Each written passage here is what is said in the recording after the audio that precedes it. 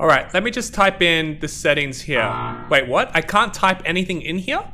What's going on? Oh, has this happened ever since the quick chat update? Now I have to make a video explaining how to fix it. Who's even gonna watch something like that?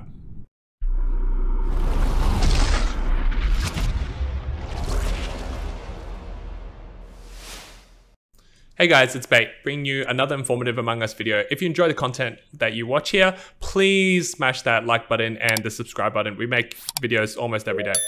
Today we'll be talking about the new update that Innersloth pushed out yesterday, the one that introduced the chat wheel or the quick chat feature.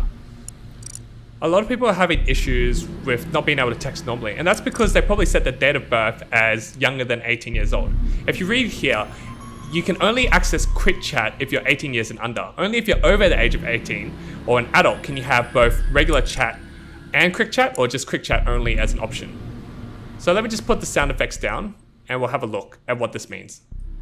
So as you saw, when I installed this on my tablet, I said that I was under the age of 18, and as a result, I actually can't type anything anymore. I don't have free text or the keyboard available, either in the lobby settings or in the actual game. I can only use the quick chat function.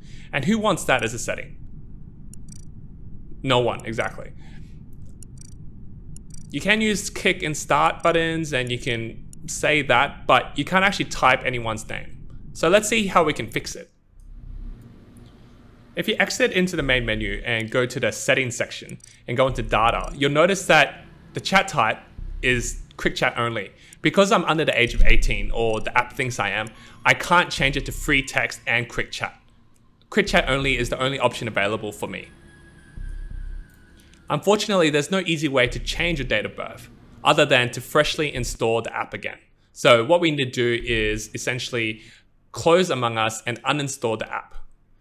After you've uninstalled Among Us, go to the Play Store or the Apple App Store and install Among Us again.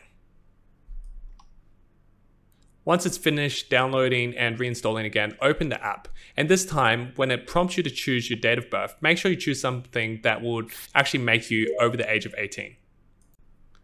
In case you're not sure what year to choose, pick one that's from the year 2002 or earlier. Or in my case, just 2000 works just fine. Just like before, know that once you set your date of birth, you cannot change it unless you reinstall the app. Let me just turn down the default sound effects and music again, so we can hear ourselves talking.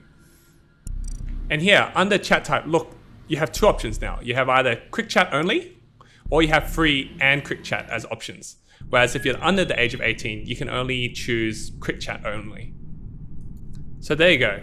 That's a way you can fix it so you can type again. Most people will run into this problem if they've set their date of birth when they installed it initially as an age that's under the age of 18 currently. So if you reinstall it and you change your date of birth to one that means you're over the 18, you get access to both typing as well as the chat wheel function.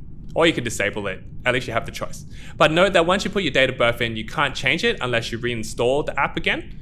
And also, by uninstalling it, you actually lose all your statistics in the game, which might be a little bit annoying for some people, but I find most people don't actually look at the stats in the game because sometimes they're not the most accurate. That being said, I'll still advise you to take a screenshot of your statistics because they probably have some sort of sentimental value for you. And you can even compare them to how you go, in your next phase in your Among Us career when you reinstall it again.